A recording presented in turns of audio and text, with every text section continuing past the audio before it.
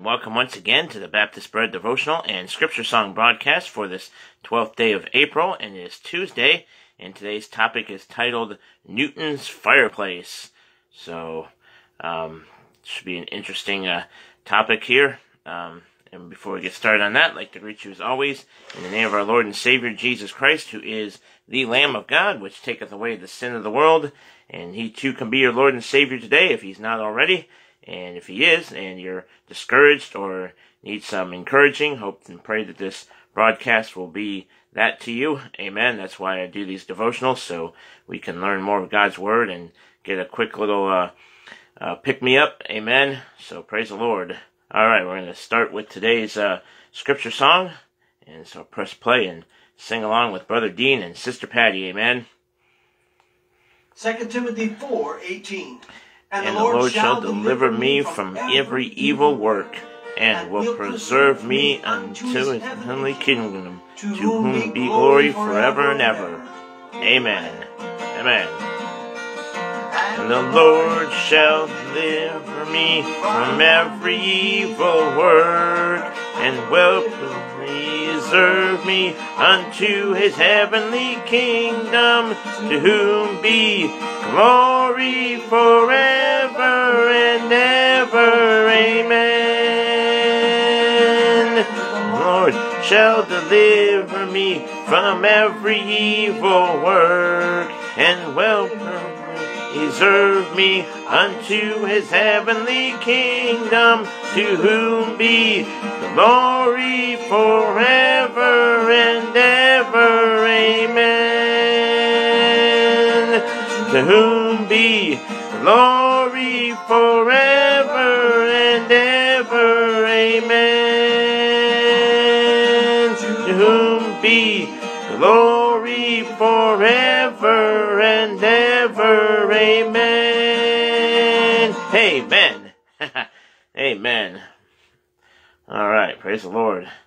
So, we'll put that back to yesterday's and do those Scripture songs again towards the end of the broadcast. Amen.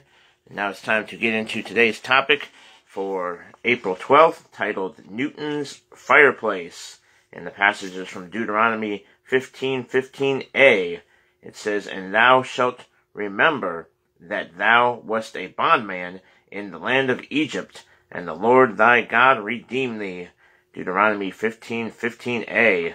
And he's talking to the nation of Israel here, but we can take this and apply it in certain ways. Amen, because the Lord has redeemed you and I, if you're saved, that is, and praise the Lord for His redeeming blood, and praise the Lord for His grace and mercy, and that He would come down here and die for our sins and be buried and rise again the third day so we can have eternal life. Hallelujah. All right, so let me read this here. The author today is Brother Tim Green from Revival in Our Times, Day Heights, Ohio. So let me read you what he wrote here on this topic of Newton's Fireplace. All right, he writes here, John Newton made eternally famous by... let me read that again. John Newton made eternally famous by his song Amazing Grace, which we learned about a couple days ago, about him. Let's see, when was that? That was on the 7th, last Thursday, titled Amazing Grace, talking about him. So, praise the Lord. So, if you want to go back and check that out, that was on the 7th of this month. Alright, so, continuing on, it says that he was eternally famous by his song Amazing Grace, had this Bible verse painted on the wall above the fireplace in his study. So, he had that Bible verse painted on the wall above the fireplace in his study. This verse, I guess, up above Deuteronomy 15:15a, and it says he who had actually been a slave to a demented couple in Africa and had transplanted shiploads of slaves across the foaming Atlantic Ocean, never wanted to forget that he had been a bondman to sin and had been wondrously transformed by the by the grace of God. Amen. So praise the Lord for that. And then he writes here, he says, I think it is a dangerous idea to entertain that you have been saved a long time and really deserved God's grace, thus forgetting the rock from which you were in, and the pit from which you were rescued. See Isaiah 51:1. So let's go to Isaiah 51:1 and read that. Isaiah 51 and verse 1. Alright, so 51:1 says, Hearken to me, ye that follow after righteousness, ye that seek the Lord, look unto the rock whence ye are hewn, and to the hole of the pit whence ye are digged. So that was that verse, Isaiah 51. So again, he says, I think it's dangerous. It's a dangerous idea to entertain that you have been saved a long time and really deserve God's grace, thus forgetting the rock from which you were in and the pit from which you were saved. And then we just read Isaiah 51:1. It is the height of ingratitude and will provoke nothing but arrogance, when humility should be the character of every redeemed child of God. Yeah, let's take heed of that. Humility, humble thyself in the sight of the Lord. The Apostle Paul's attitude about this is readily observed in 1 Timothy 1:15. It says, Christ Jesus came into the world to save sinners, of whom I am chief. No boasting, bragging, or bravado there, just I know whom I have believed, and am persuaded that he is able to keep that which I have committed unto him against that day. 2 Timothy 1:12b, and they made a hymn about that verse. Amen. Probably have to sing that one here soon. Alright, he writes here to conclude, he says, I believe we ought to take a page from Newton's study and the book of God. See Deuteronomy 6:3-9. So let's go there to Deuteronomy 3. Alright, Deuteronomy chapter 3.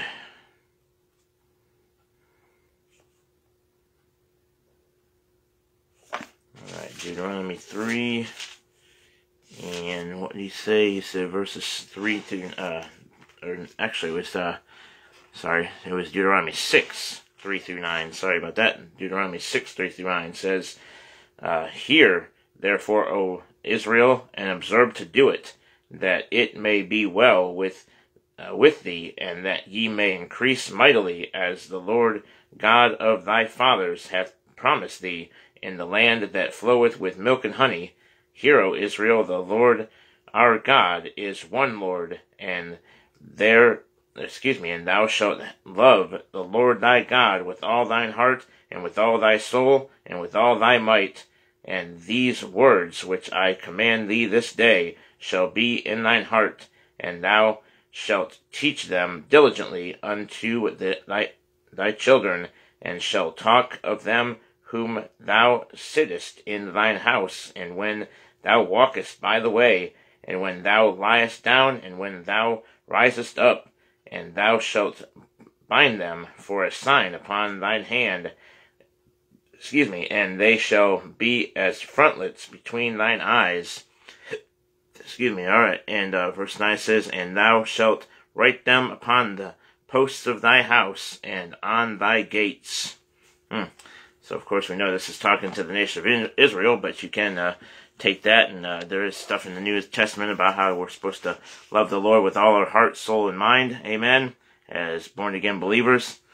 Alright, so again he says, I believe we ought to take a page from Newton's study and the book of God, and we just read Deuteronomy 6:3-9, and write or hang plaques or stencil some Bible verses around our homes to let others know whose house this is. God's.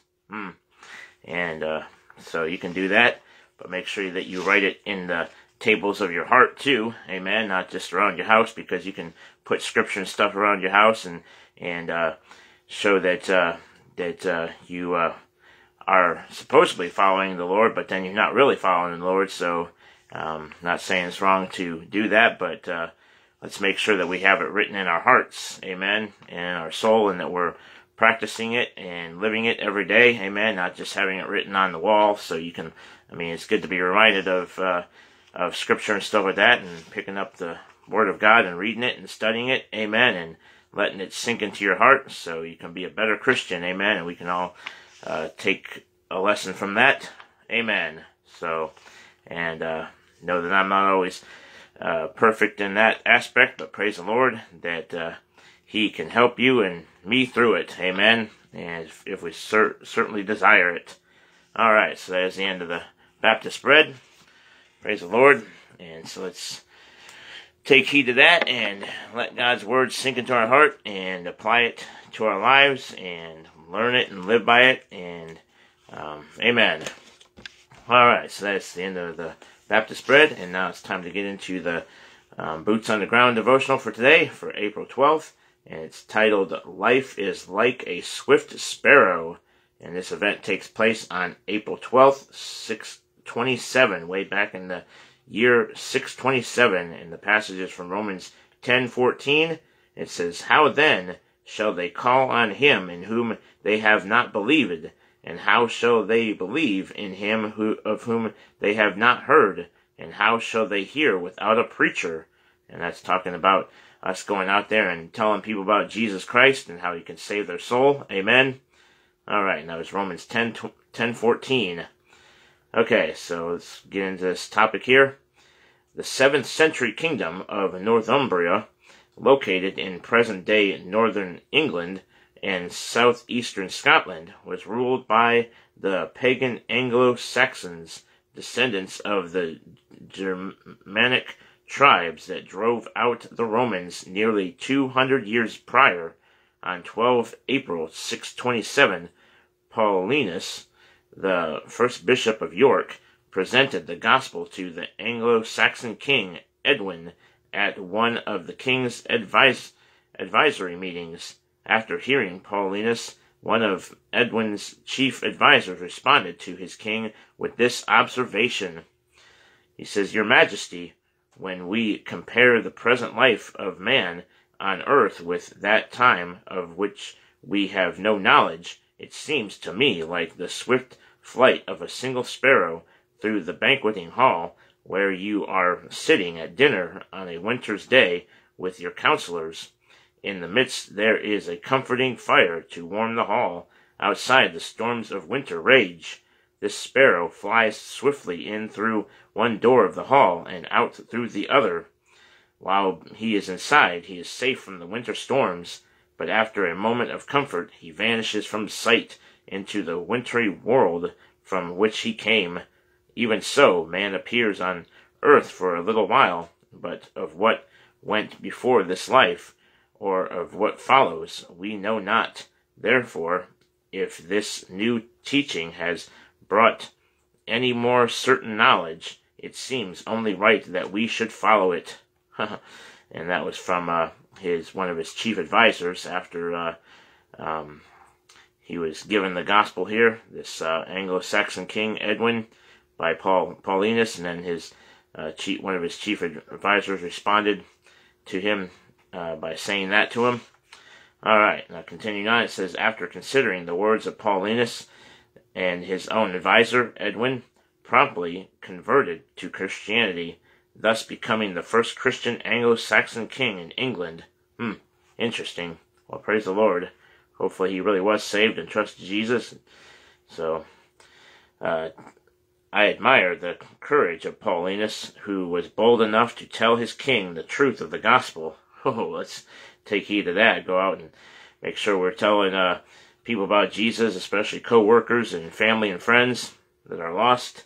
If this man is bold enough to go tell his king about Jesus, then we should be bold enough to go out and not be afraid to tell our co-workers and tell them, their hope of salvation in Jesus Christ and how they can have that hope. Amen. So what are we afraid of? If this guy can go tell a king, then we can certainly go tell a co-worker. Whew, ouch. Yikes. All right. Continuing on. He says, I admire the courage of Paulinus, who was bold enough to tell his king the truth of the gospel. May we have the same boldness to witness for our King, and declare the truth of the death, burial, and resurrection of Jesus Christ for our sins to those who are lost. So, good advice there. Amen.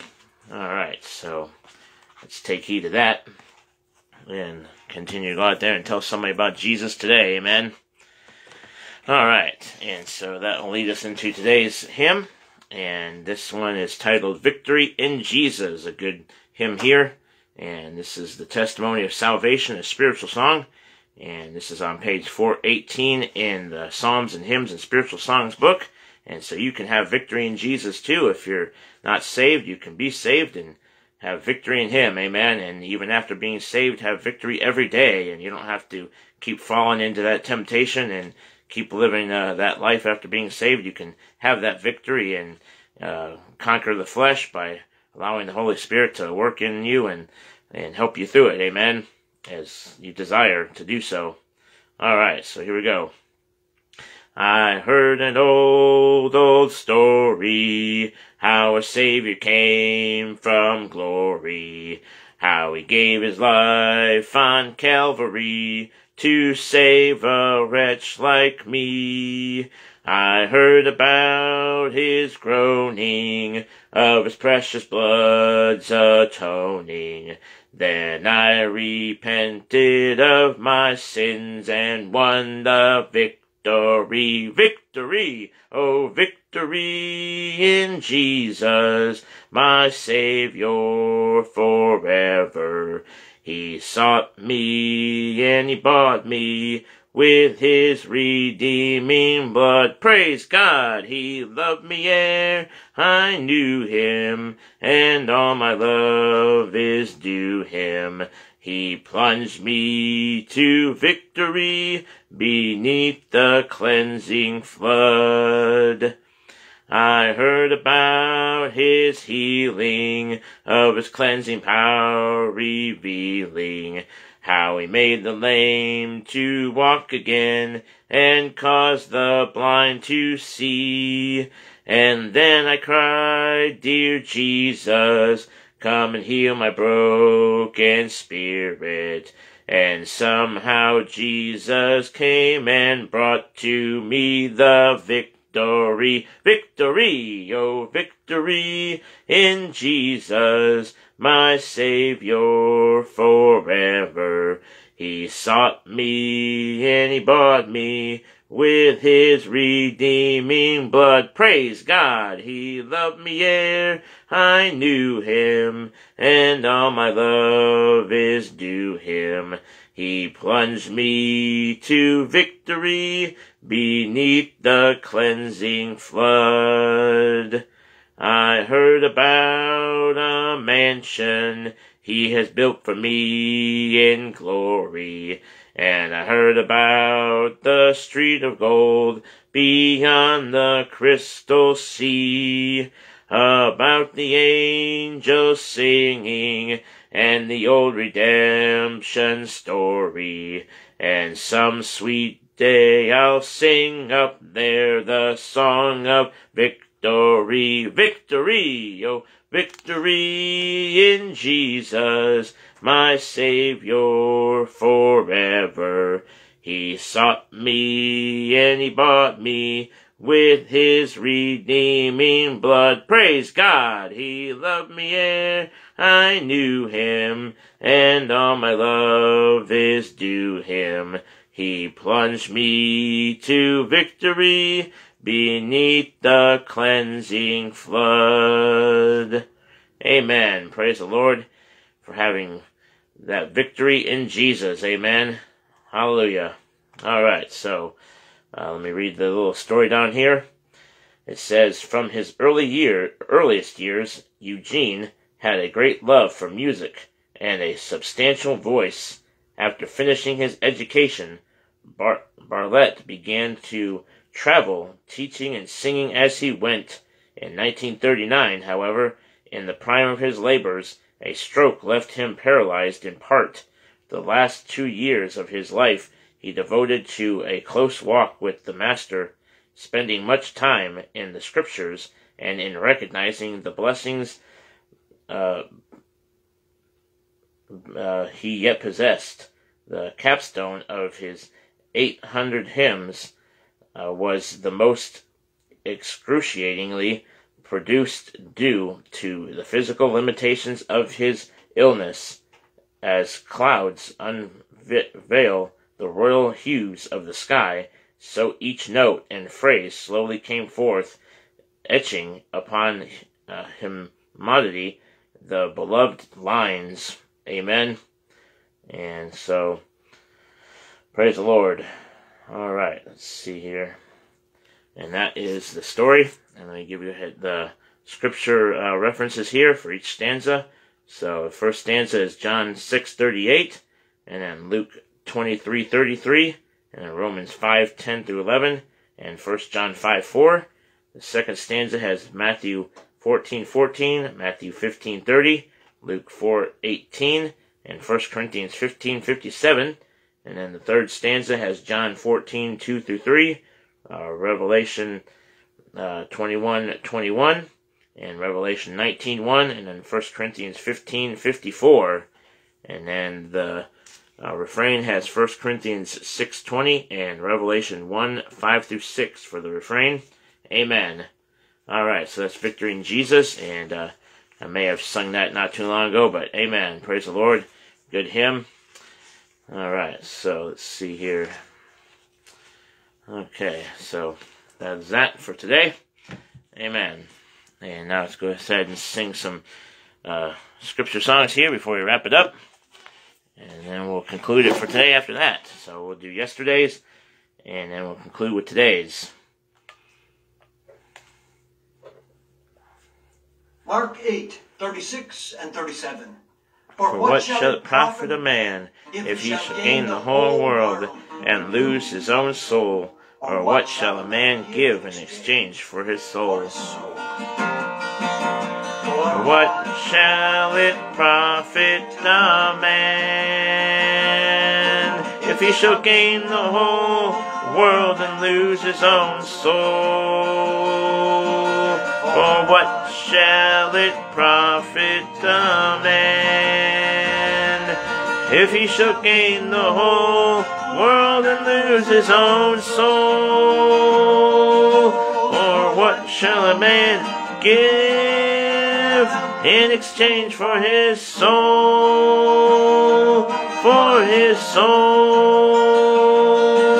For what shall it profit a man if he shall gain the whole world and lose his own soul?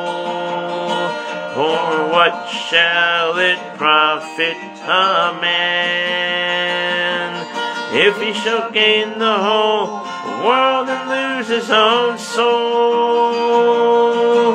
Or what shall a man give in exchange for his soul?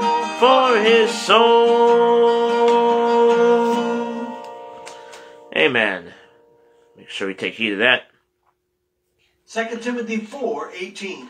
And the Lord shall deliver me from every evil work, and will preserve me to his heavenly kingdom, to whom be glory forever and ever. Amen. The Lord shall deliver me from every evil work, and will preserve me unto his heavenly kingdom, to whom be glory forever and ever. Amen. And the Lord shall deliver me from every evil work, and will preserve me unto his heavenly kingdom, to whom be glory forever and ever. Amen. To whom be glory forever and ever. Amen. To whom be glory forever and ever. Amen. Amen. Yeah, I like that last amen. Praise the Lord. Alright, so that is the end of today's broadcast. But before I go, let me give you tomorrow's scripture song and then the topics for the Baptist Bread and Boots on the Ground devotionals. So tomorrow is the 13th, and we'll sing Jeremiah 7:3. It says, "Thus saith the Lord of hosts, the God of Israel, amend your ways and your doings, and I will cause you to dwell in this place." So that's tomorrow's scripture song. And then tomorrow's Baptist Bread will be titled The Broken Box. So hope you'll come back for that tomorrow. And again, about John Newton, he's the one that wrote Amazing Grace, and did another thing on him back on the 7th. So you can go check that out on from the 7th, which was last Thursday. And good story there. John Newton, he wrote Amazing Grace and some other hymns. And then today, talking about him again, some more. Amen. So, alright, so make sure we good to have scripture around the house and to be reminded of God's Word, and also to have it written in your heart. Amen. So, praise the Lord, and hallelujah. Alright, so that's that. And then the Boots on the Ground devotional title for tomorrow is titled Stones from the Sky. And this takes place on April 13th, 1360. And the passage is from John 10:11. Amen. And then I think tomorrow I'll do the hymn from this verse here that was mentioned from 2 Timothy 1:12b. I think that was the verse there. Let me see. Or maybe it was I think that was the verse. So there was a hymn on that verse, or some verse similar to that. I know I have believed. Amen. So that, I think, will be tomorrow's hymn that I sing. Amen. All right. So if you want to get a copy of the Scripture Songs book and CDs, they're available on Brother Dean and Sister Patty's website at www.dailyscripturesongs.com, and that's how you can get that. And they are missionaries to Port Kaituma, Guyana. And then the Baptist Bread devotional book is available for a subscription. You can get a subscription going for $12.95 every other month. And if you get that now, this will be the one you get. Let me grab it here. And this is the copy of next month and June. So it's got somebody watering some plants here. And so we'll get into that cover in a few weeks. Amen. They sent it to me a little earlier than normal, so that's the cover for that. Amen. And that's available online at www.baptistbread.com or www.timgreenministries.org. I believe that website's still up, and he's got other books available on that website. And then the Boots on the Ground book here, this is available on the internet. You can order that off the internet, or maybe your local bookstore might have a copy of it. And then finally, we got the big, thick hymn book here, titled Psalms and Hymns and Spiritual Songs book, and it's on melodypublications.com, and they are making a large print edition. So if you want a large print edition, they should have that here soon. So amen. Praise the Lord for that. All right. Well, that'll be it for today's broadcast. So thanks for watching, and may the Lord richly bless you until next time. And let's treat each other well. And I know I'm not always good at that, but praise the Lord that we are to love one another as Christians and believers in Christ and brothers and sisters, because we have one another. And so amen. All right. So let's learn from that, and praise the Lord. All right. So see you all next time. Bye for now. Thanks for watching.